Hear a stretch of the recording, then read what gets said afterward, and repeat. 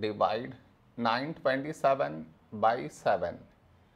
To do this division, we should frame it in this way. 927 here,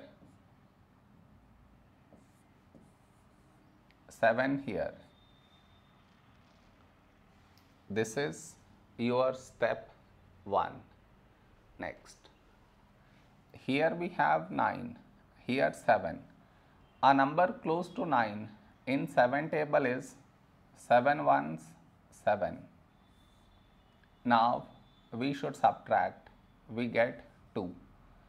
After this, bring down the beside number, so 2 down, so 22. A number close to 22 in 7 table is 7 threes 21. Now we subtract, we get 1. After this, bring down the beside number, so 7 down, so 17. A number close to 17 in 7 table is 7 twos 14. Now we subtract, we get 3. No more numbers to bring it down, so we stop here. This is our remainder, this is our quotient.